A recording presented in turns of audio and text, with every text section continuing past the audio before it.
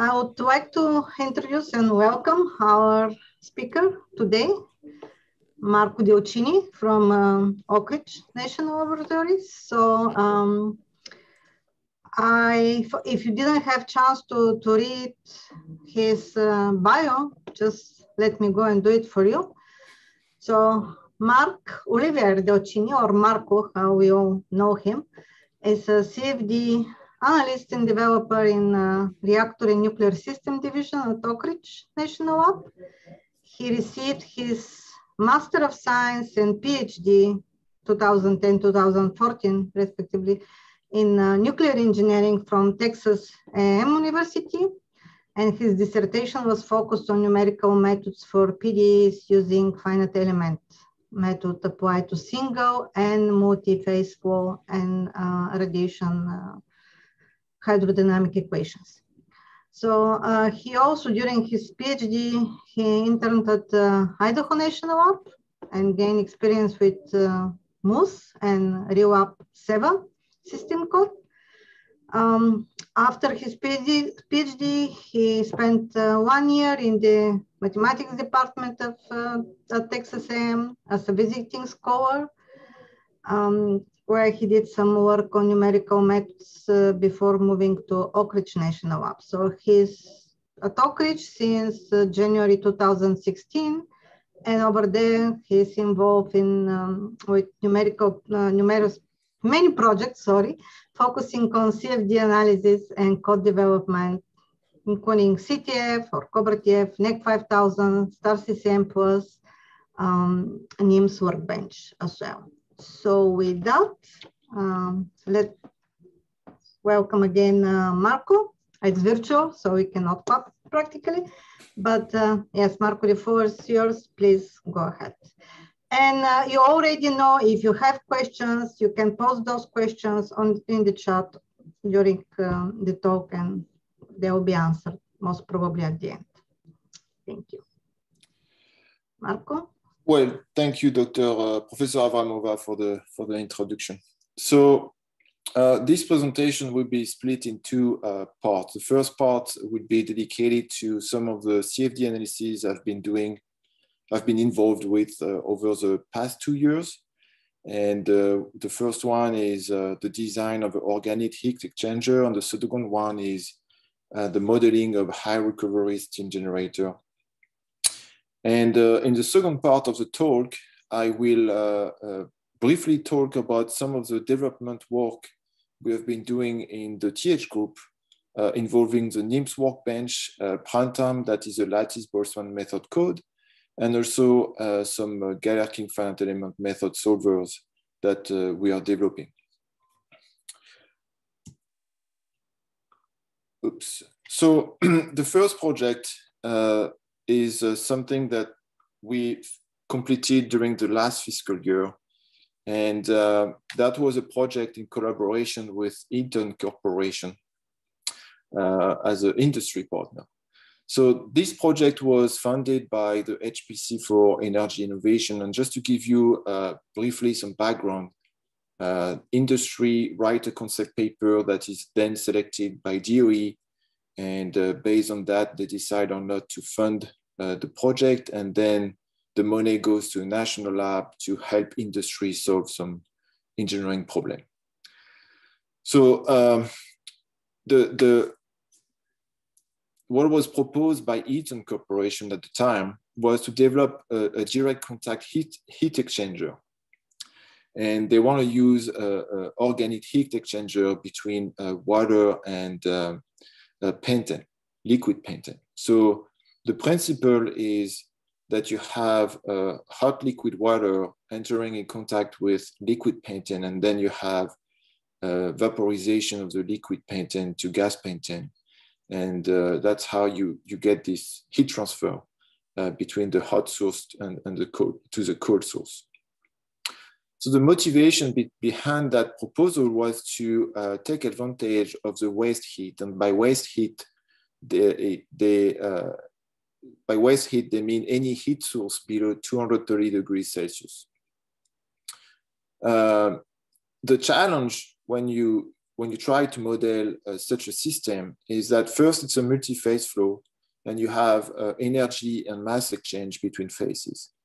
And then the second challenge whenever you develop a CFD model is to be able to validate your CFD model against benchmark data, which is not easy to do, especially if you don't have access to those data or if there is nothing in the published literature. And then once you have the CFD model, we had to come up with a new design based on what Eaton Corporation proposed. And you have a picture in the right-hand side of the slide where they proposed a horizontal heat exchanger, direct contact heat exchanger. And you have two liquid entering the system, and then you have one outlet, and the gas phase is exiting the system on the outside, sorry, on the purple arrow. So the advantage of such a system is that you can transform energy, very low heat source, so you can recover waste heat. But you can also design a system that is very compact, and you also have very like lower pressure drop.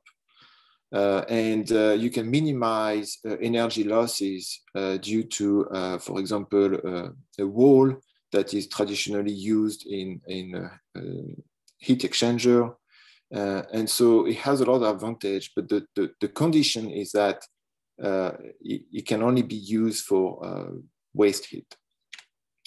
So the first step in this project was to find some sort of benchmark that we could use to validate the CFD model. So we came by this paper that is referenced in the bottom of the slide, where they designed, they have an experimental setup with a sparger at the bottom that injects a liquid pentane. And the liquid pentane vaporized when it comes in contact to the hot water.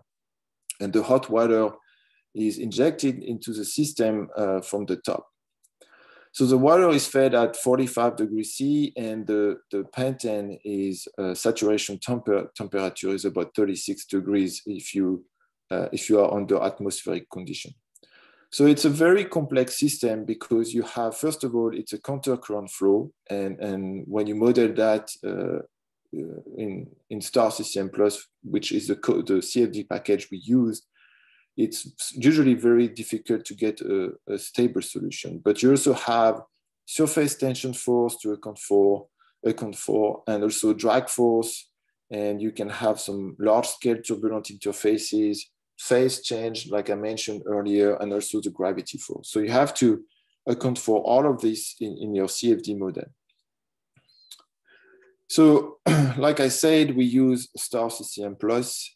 And the model of choice, the multi-phase model of choice here was a volume of fluid model. So the volume of fluid is well designed in star CCM plus to model this type of multi-phase flow.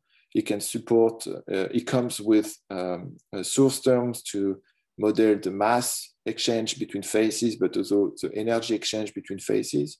And it has a different turbulence model you can choose from. And also, it has all of the source terms and force terms that we needed to model the physical phenomenon here. We use a transient solver, even though you get some sort of a steady flow, we had to use a transient solver because the solution is too stiff, and you have to develop the flow using a transient solver before you get to this developed flow that is close to the steady state solution. So the mesh of the geometry is about 500,000 elements, 658,000 elements.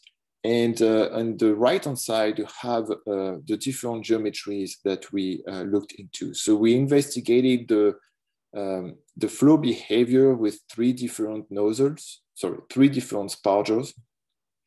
and going from 7 to 36 nozzles. And for each of those spargers, we had experimental data to compare against.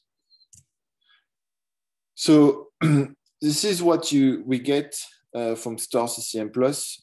So you can see the velocity magnitude in the left-hand side, and again, the water, liquid water, is fed from the top and accelerates because of the gravity. So you get this plum of liquid water in the center with a high velocity. And then again, for the temperature, and here we are solving for the mixture temperature, because this is what you do in the volume of fluid model. You solve for the mixture temperature. So you see this plum of temperature with a higher temperature near the nozzle of where the liquid water is fed from. What is interesting, I think, is to look at the volume fraction of the liquid water, liquid pentane, also gas pentane. So the liquid water, because of the high density, and it has a larger density than the liquid pentane and the gas pentane, will stratify at the bottom of the geometry. And then you can see that the liquid pentane is fed from the nozzle, from the sparger, and then will accumulate right above the liquid water. And on top of the liquid pentane, you have this gas pentane phase. We have a zoomed in image or figure of what the liquid pentane volume fraction distribution looks like for the 3 different cases that we investigated. And here you have to keep in mind that the mass flow rate is the same. So per nozzle, as you increase the number of nozzles, the momentum, the inertia is less, decreases. And so what you see here is, as you increase the number of nozzles, the jet of liquid pentane breaks up very quickly, and then they evaporate, and you still have some liquid pentane that stratifies on top of the liquid water. So to validate that, the only experimental data we had access to was the active height. And the active height is defined as the height, so the length or the height needed for the liquid pentane to be fully evaporated. So to do that, we had to come up with some sort of criteria to define, and based on a threshold volume fraction. And so we did some sensitivity analysis to the with respect to the value. So when you want to extract the active height from your CFD solution, you have to define this threshold volume fraction. So when we looked at the different active height, active length values, which are given here, you can see that the solution can become sensitive to the threshold value that you specify in your CFD model.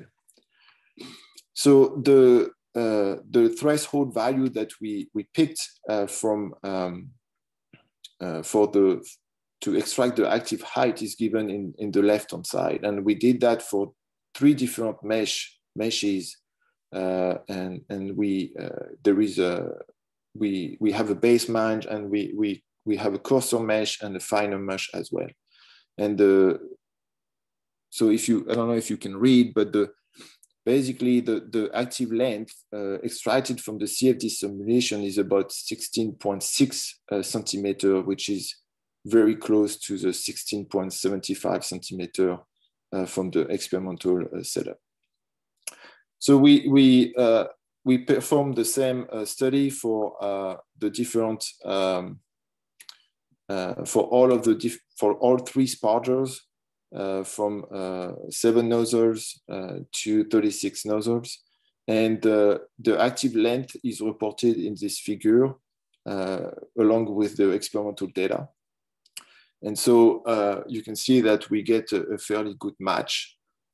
We did, so like I mentioned earlier, we did this sensitivity mesh study M1, M2, and M3 for the 7 nozzle sparger. And we get a solution that is fairly independent of the mesh size here. We also get a good solution for the cases with 19 nozzles and also 36 nozzles. So that was the validation that we performed for the CFD model. This is limited validation, but we were also limited by the amount of experimental data available to us. Here you have a movie of what the solution looks like once the flow is fully developed. So you can see that the liquid pentane here is being injected in the bottom, and then it accumulates here and is fully evaporated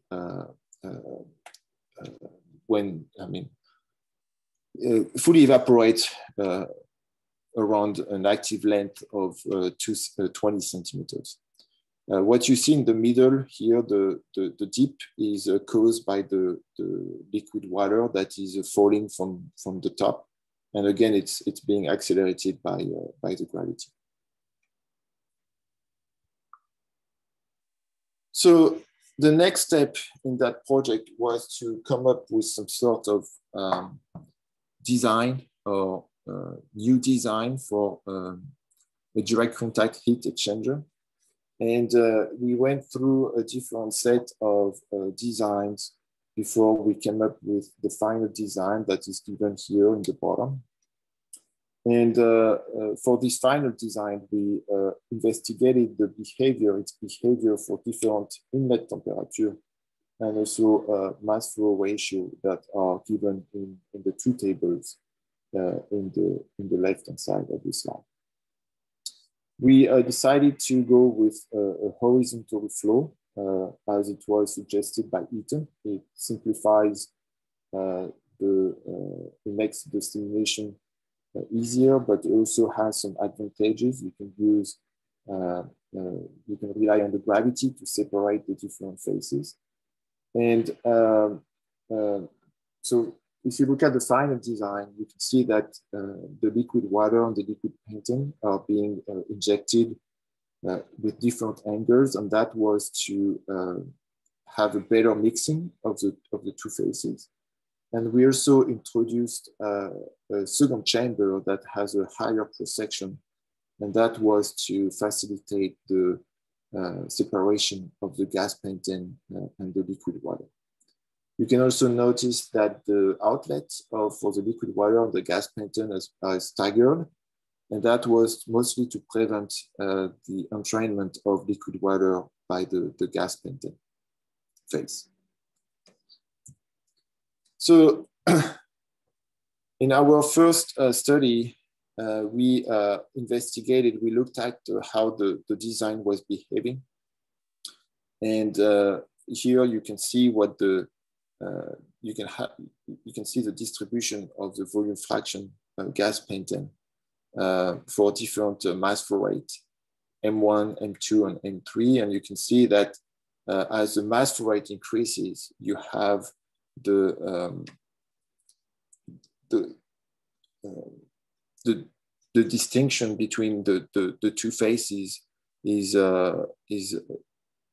less steep. So you actually have, by increasing the mass flow rate, you make the and I forgot what I meant. You make the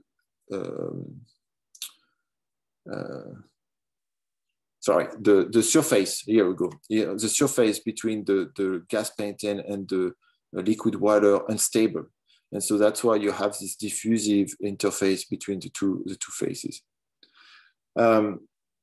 Here we also plotted what the isosurface of liquid pentane, and you can see that when you increase the liquid water temperature at the inlet for a given mass flow rate, you have active length that decreases. And so the objective here, what we really wanted was to have all of the liquid pentane evaporate before we get to the second, before the multi-phase flow gets to the second chamber. So the objective that we had at the time was to reduce the active length. And to do that, we had to introduce some buffers. And so we introduced two buffers, 4 buffers actually, no, 3 buffers in the first chamber to increase the residence time of the multiphase, but also to enhance the thermal mixing between the liquid water and the liquid and gas pentane. So here is what the numerical solution looks like for the different inlet condition. So inlet temperature and inlet mass flow rate. And you can see that as you increase the mass flow rate, so from M1 to M3, you increase the mass flow rate, and 50 is the inlet temperature of the liquid water that ranges from 50 to 95 degrees Celsius. You can see that you have more gas pentane being formed in the system. So what we really wanted to have here is to have a complete separation of the phases of the liquid water and the gas pentane, but also complete evaporation of the liquid pentane. And that design seems to achieve that goal. So here again, most of the mixing happens in prior to the first buffer. And then with the first buffer, you increase the residence time, and you have a better evaporation of the liquid pentane.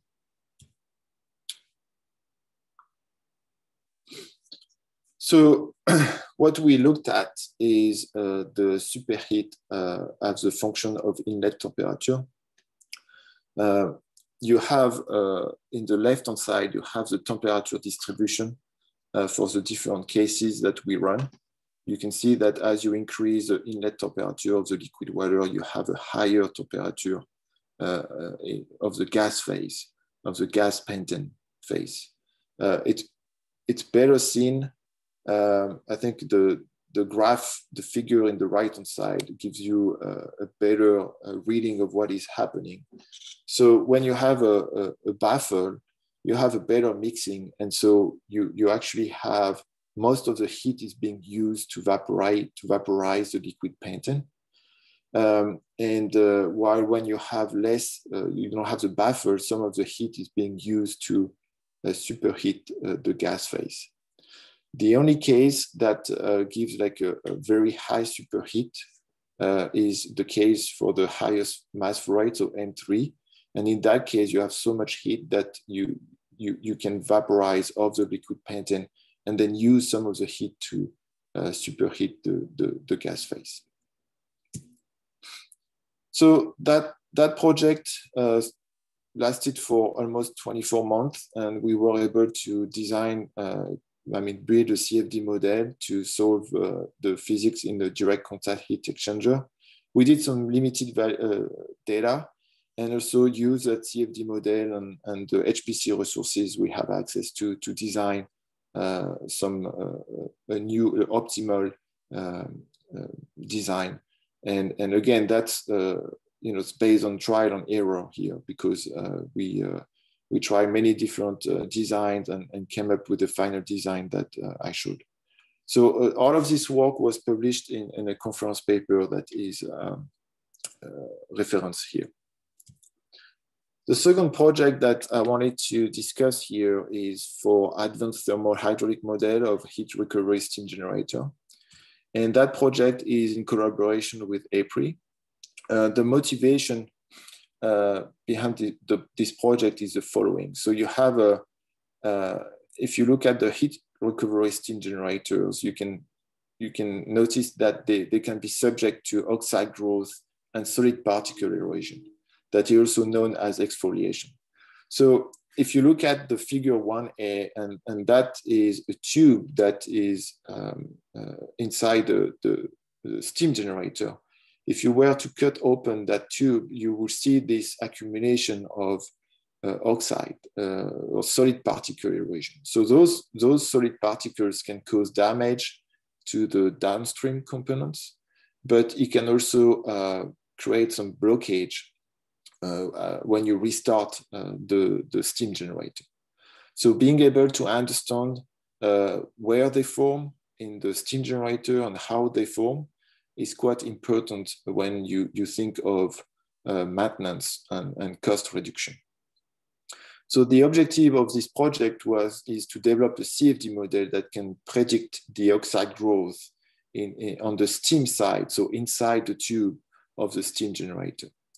And then we want to use that CFD model to provide recommendation on where we want to use oxide-resistant alloy pipes, which are expensive, but also needed if we want to reduce cost and improve maintenance of the plant. So the challenges for such a project are the following. The first one is the oxidation reaction. It's a very complex process, and there are many steps. And to implement that in a CFD model, we need to rely on a macro model that allows us to predict the oxidation, the oxide growth, or the oxide thickness, but without resolving all of the steps and chemical reactions that happen. The other thing is related to the geometry itself. So each tube of the steam generator is usually covered with fins that are welded. And that is shown in the figure B. You can see that those fins are wired around the tube, and they are used to increase the heat transfer between the gas, which is the hot source, and the steam inside the pipe. The penalty that you take when you do that is that you increase the pressure drop. Those are very small features, and whenever you want to mesh that, it will require a lot of elements. And so we had to come up with a way to reduce or to model the effect of the fins on the heat transfer and the pressure drop. So like I mentioned, the oxidation model was our first challenge, and we decided to rely on a parabolic oxidation relationship that was developed by Adrien Sabot. Adrien Sabot is on the team, and he's our oxidation model expert. We were able to implement it in Star CCM Plus, and we verified the solution with an analytical solution that is actually taken from the paper. Once that was done, we developed a CFD model for the steam generator itself without the oxidation model. So we had to rely on gas flow. We have to model the steam flowing in tubes, but also we have to rely on the conjugate heat solver to model the heat transfer between the gas and the steam flowing inside the tube. So that was V&V using data from the published literature. And once that was done, we merged the two models, the oxidation model and the CFD model. And you have some preliminary results here on the left, in the right-hand side. So in the top, you have a distribution of the temperature and also distribution of the velocity profile inside a very small section of the steam generator. So the steam generator is made of multiple rows of tubes, and inside each tube, in the bottom figure, you can see the oxide thickness in micrometer being predicted by the CFD model. So that was a preliminary result just to see if we were able to get those two models work together, and we get some satisfactory results here. The second challenge that I mentioned in the first slide is related to the fins. And to do that, what we decided to do is to use a porous media model approach. The idea here is to model the effect of the fins using a porous region. So the area or the the volume occupied by the fin is actually replaced by a porous region that is correspond to a mixture of gas and solid on solid phase, which is steel for the fins. Doing that, we don't have to resolve all of the small geometric features. But when you do that, you have to rely on some source terms to model the pressure drop introduced by the fins, but also the enhanced heat transfer to model the better heat transfer from the fins. So to do that, we relied on a coupling between Dakota and star CCM+, and we use the pressure drop and the outlet temperature from the CFD model with fins as our reference values. And so what we did is we investigated 3 different inlet velocities ranging from 4 to 16 meters per second. And we were able to derive a set of source terms that we could use to recover the correct pressure drop and temperature, outlet temperature, using the CFD model with the porous region. So when you do that, you actually save quite a bit of mesh elements. So if you look at the number, the mesh density, the number of elements for the mesh with fins, it's about 23 million. And it's about, so it comes down to 1.9 million mesh element per tube. And for the mesh with porous media model, we get something about 0.3 mesh element per tube. So you have a factor of 6 between the 2 CFD models. That is quite important because in a steam generator, you have hundreds of tubes to model. And so if you were to model a few tubes, maybe it doesn't really matter. But when we get to the point where we have to model a larger section of the steam generator, it will save us a lot of time and computational power.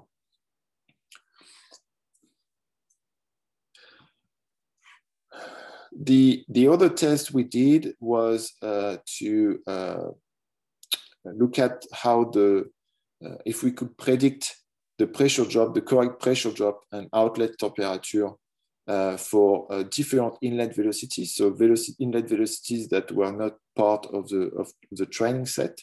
And here again, we get a fairly good match between the pressure drop and the outlet temperature. So what we are interested in is the temperature distribution at the inner surface of the tubes, because the oxidation model that we implemented is temperature driven. So if you get a temperature distribution that is similar between the 2 CFD models, so the one with fins and the one without fins, but with porous media model, you should be able to recover the same oxide thickness. Here I show you the temperature distribution for the with fins and without fins, and we get very similar temperature distribution. So we are still in the process of doing some more advanced comparisons between the 2 CFD models, where we do a tube-to-tube comparison to make sure that we recover the correct temperature distribution locally. Here you have the velocity magnitude. We have a very similar distribution as well. And here we have the temperature of the gas flow. And again, we have a similar distribution and extrema values. So this project is an ongoing project, and the future work, like I said, for future work, we're planning on doing some extensive tube-to-tube comparisons, both for friction velocity, but also inner temperature of the inner tubes. And we are currently testing how this post-media model approach behave for transient cases. So going from full load to partial load. And once we're done with that, we'll model a section of a high pressure superheater, which is a section in the steam generator that is more likely to develop, to see oxidation on the steam side of the tube. So we have a publication on that work that will become available in a few months once the conference will happen. I see there is a question. So do we answer a question now, or? It's up to you. You can answer it now. Oh, well. Maybe you can answer it now, since it's... Okay, so so the question is, why use the outlet temperature and not the shape function of the temperature for the entire domain? So the outlet temperature tells you how much heat is being removed from the gas flow, but it will not tell you where, it would not give you enough information on the temperature distribution in the domain. The thing is, you can make it, you can probably use, you could use some sort of surface average temperature for each tube and use that as a reference to model the different, the effect of the fin on the heat transfer. But it will become very complex very quickly, because here we're doing a study with only 12 full tubes. But if you have to have different coefficients for each tube, it will become too complex. So we are hoping that by just relying on the outlet temperature and the fact that we have the same fins on each tube, it should be enough to recover the correct temperature profile.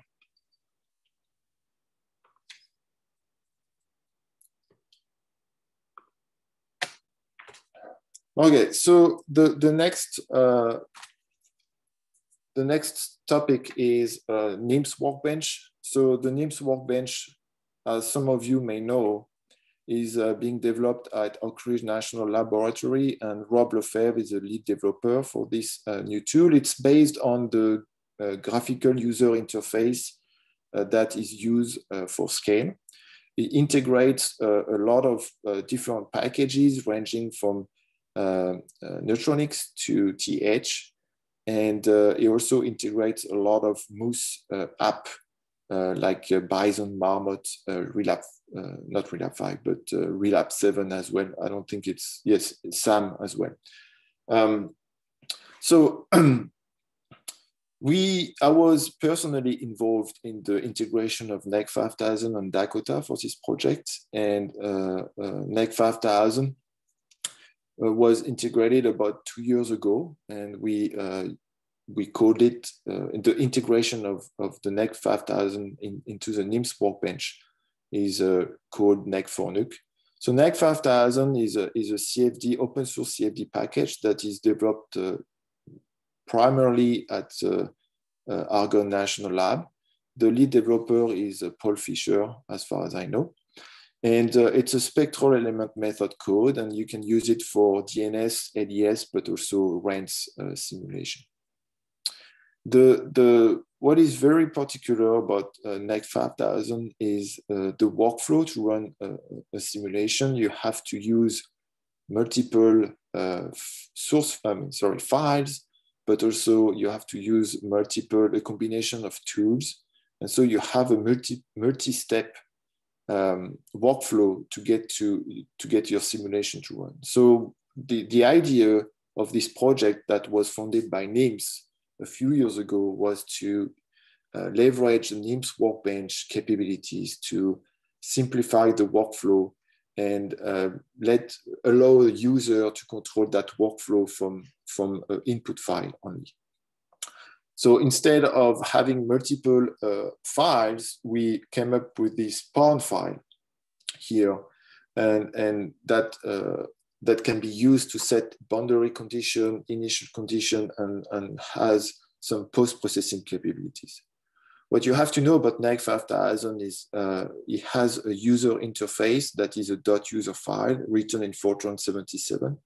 And this is what is used to set boundary condition, initial condition. So you actually the user has to implement its own boundary condition, initial condition, and also pre-processing and post-processing tools in Fortran 77. So that project aimed at simplifying this workflow for the user and increase the usability of NEC 5000.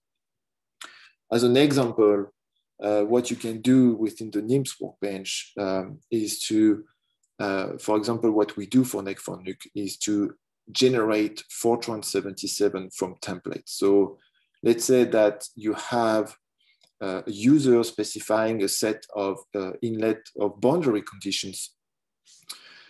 You can, in the input file, the workbench will parse this input file, and then using templates that were developed specifically for NEC for NUC, will be able to generate the Fortran 77 code that implements this boundary condition, and that is shown in the green box in the right-hand side.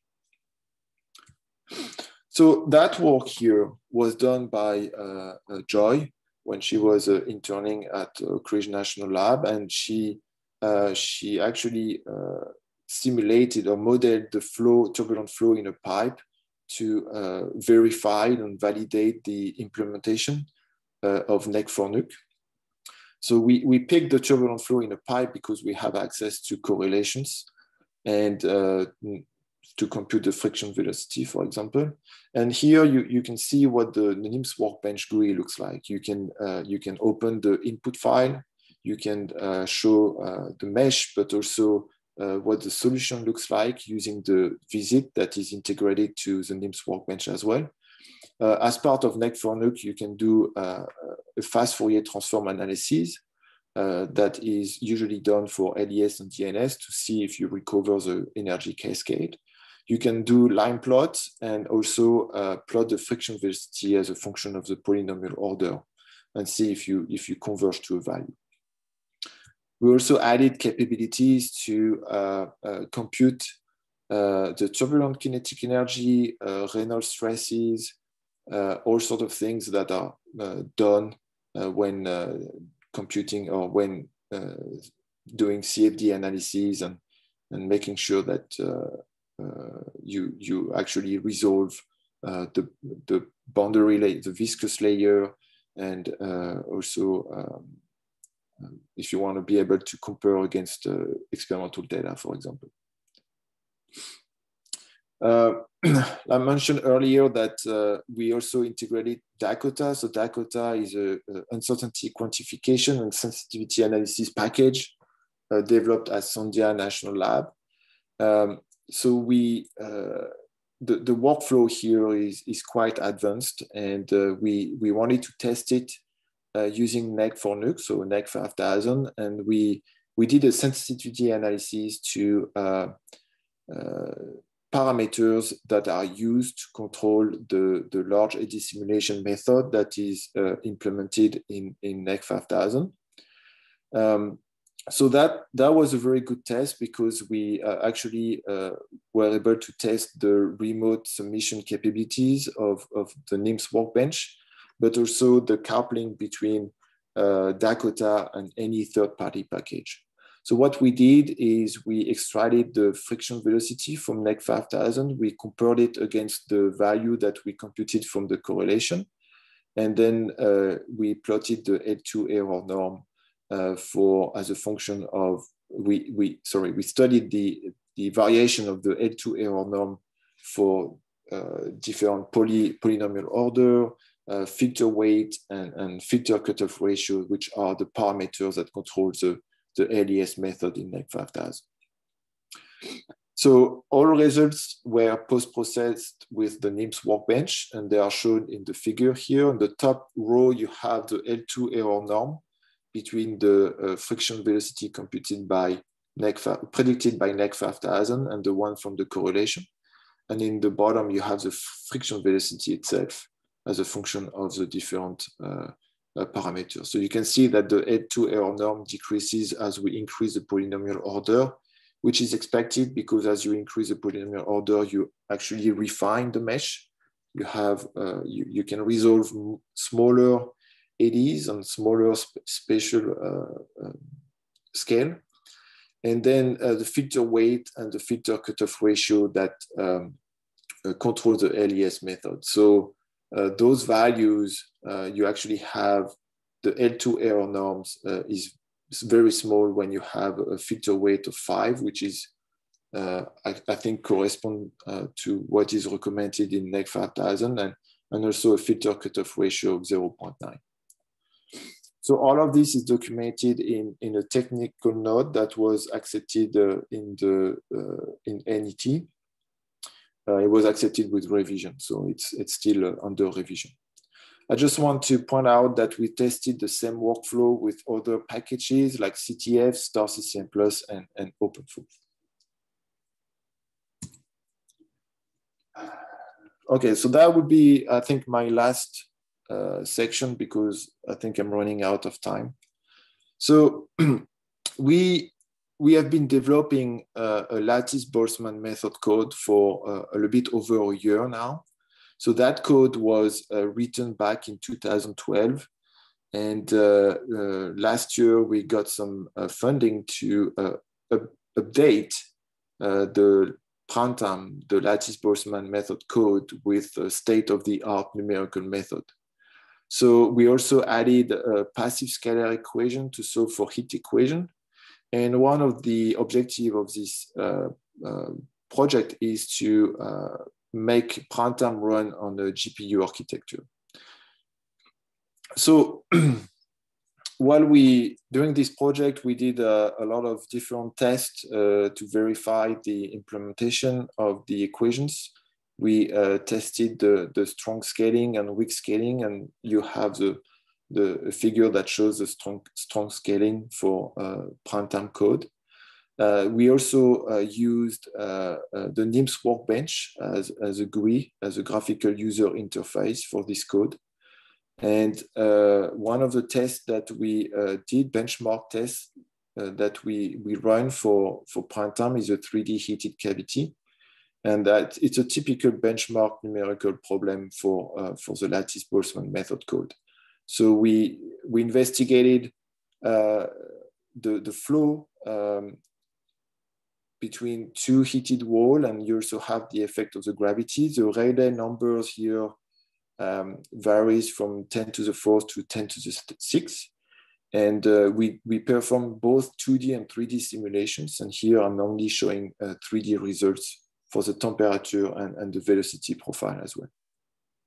So you can see that as the Rayleigh number increases, the temperature gradient gets steeper near the wall, the boundary walls. And also you can probably not see it here, but the velocity, the maximum velocity increases as well as you increase the Rayleigh numbers. We did some comparison against some published values of published literature.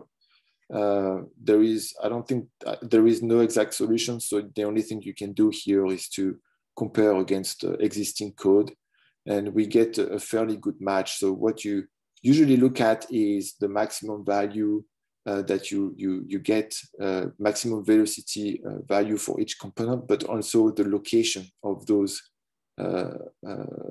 maximum values. So we get a fairly good match for all when we compare against different references. So conversion to GPUs, that's something that we're currently doing, and I don't have any results, but I wanted to mention the workflow that the strategy that we adapted. So the objective is to be able to run the code on GPU platforms, so both Summit and Frontier. I think Frontier will come online in 2023. And but we also want to maintain the current capabilities for CPU platforms. So prime time is written in Fortran 90, and we made the choice to convert some part of the code to C++. Those sections of the code will be ported to GPUs only. And to do that, we're going to rely on Reja, which is a library from Lawrence Livermore National Lab. And it allows you with minimum modification of the source code to port some functions, so C++ routines to the GPUs. And we think that we should give us enough speed up, even on the GPUs. So I think that should be done in the next couple of months. Okay, I think I will stop here because I have one more section, but I will not be able to finish it within the next 5 minutes.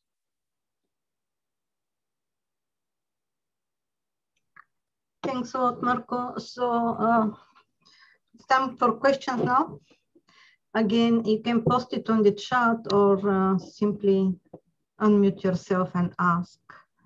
So I can see 2 questions. Marco, would you like to hold on. Yourself? I was trying to open the chat. Okay.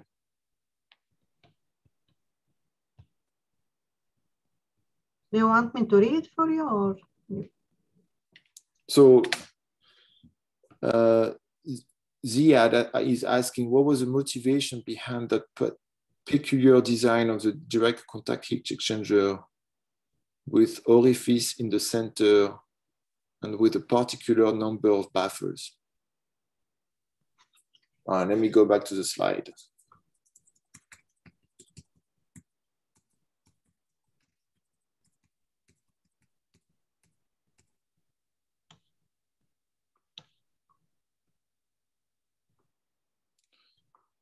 So is that the one?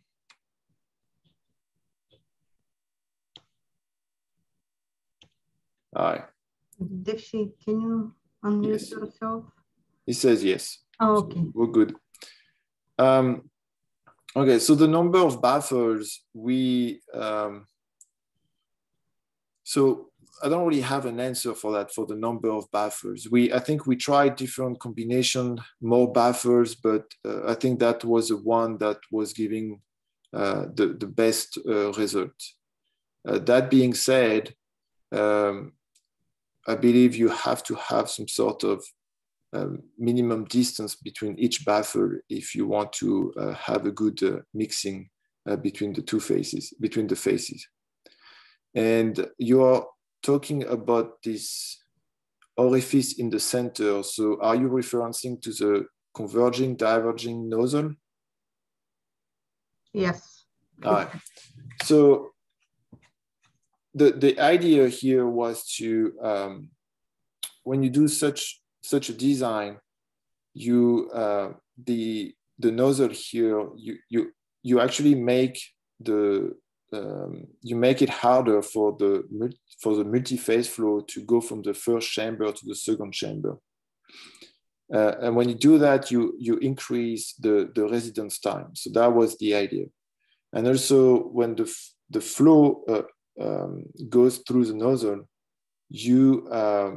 we observed a better separation of the phases, the liquid pentane phase and the liquid water phase. So that was kind of the reasoning behind that, like you said, peculiar design of the direct contact heat exchanger.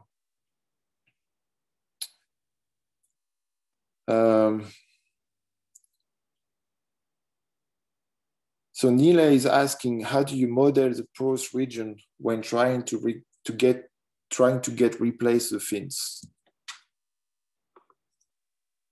So let me go back to. So I assume that's the slide you're referring to. Yes. So,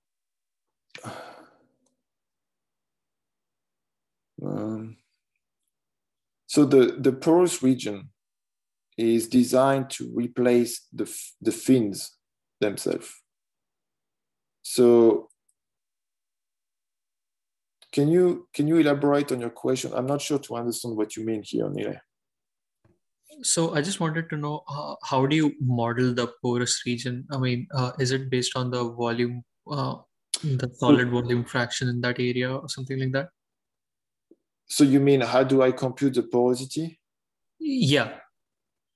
So the porosity is actually used. So when we model the pressure drop, we rely on the Forchheimer source terms, which are designed to, actually specifically designed to introduce a pressure drop in the porous region.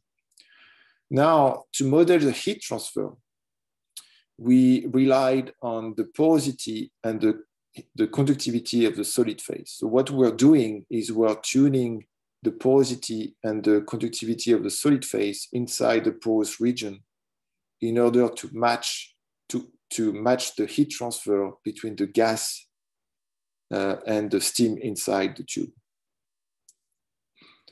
So the porosity is derived, is not set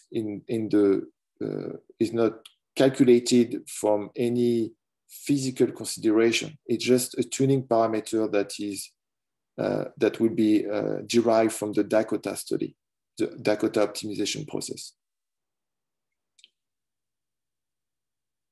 So you would have to run a few experiments before setting the porosity for these models, right?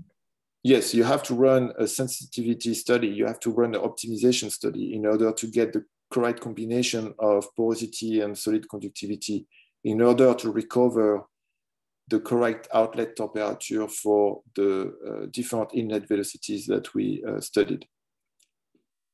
Okay. Thank you.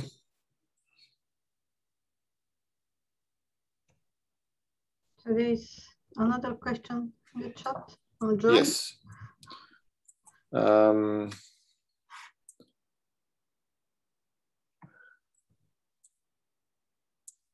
So Joy is asking, slide 20, was mesh independent study carried out for the mesh with fin study? So we did a mesh study for the CFD model with fins. And the reference values were taken from the mesh that was showing results independent of the mesh itself. So when we were in, the solution was basically converged. So what I can tell you here for the CFD model with fins, you have to have a y plus value of 1 or below 1 if you want to be able to resolve everything between the fins. I mean, the geometry has such small features here that you need a very, very fine mesh, and your y plus value is very small. That being said, if you extract the reference values from a solution that is not converged and use that as a reference value in the model with the porous media region, then you're gonna get coefficients. You're gonna tune the coefficients to match those values, and so yes, it will affect the value or the prediction from the porous media model.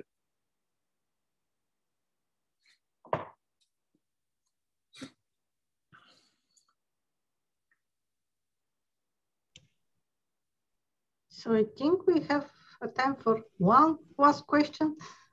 If somebody wants to take it. I have another question about meshing. Yes, Dave. So in the first study with the pentane and water heat exchanger, you did talk about a mesh refinement study.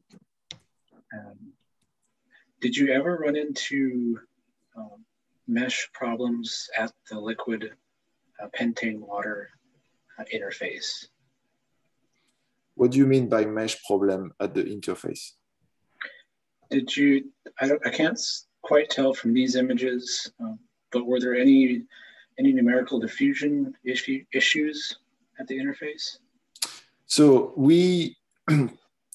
so what we did is we used a very fine mesh in the location of the interface.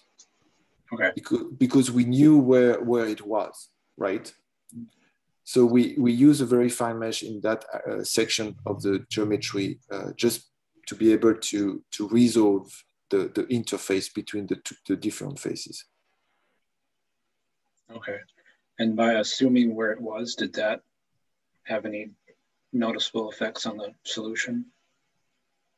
So, yeah, I mean, if your mesh is too coarse in the region of the interface, yes, it will affect it. But then you refine it and refine it further until you get to a point where the interface no longer moves.